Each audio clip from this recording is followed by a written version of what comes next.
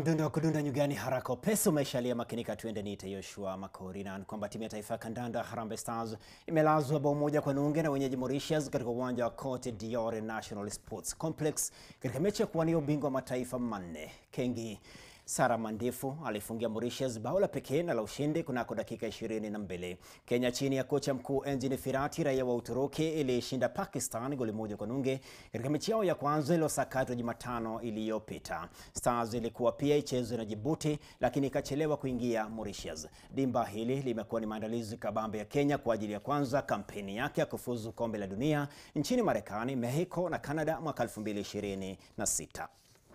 Amejaribu kuupangwanisha ule mpira asiweze kuzuilia, ila mpira wenyewe ukampata mchezaji Jeremy Villeneuve na kutumkiza wavu. Aliyekuwa mwalimu mkuu wa timu ya taifa ya kandanda Harambee Stars Mulee ametoa ushauri kwa shule humu nchini kukumbatia ukuzaji wa talanta katika umri mdogo. Ghost alikuwa akizungumza katika shule ya msingi ya Josna iliyoko kaunti ndogo ya Njiru huko Ruai hapa jijini Nairobi alipokuwa amealikwa kama mgeni wa heshima wakati wa spoti ya shule hiyo.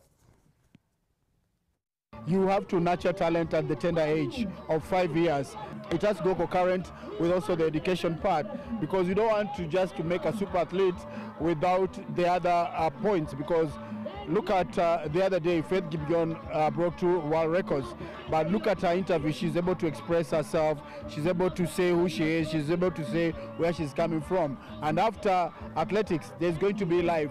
So you also need to be able to look at what is life after sport. Michael Lunga, for example, is an engineer by profession, but he's playing football at the top level. He's a captain of Harambee Stars. We endeavor to bring up a holistic child, and therefore we always want to balance between academics and the non-academics. In fact, in our school, we have an academic head and a non-academic head.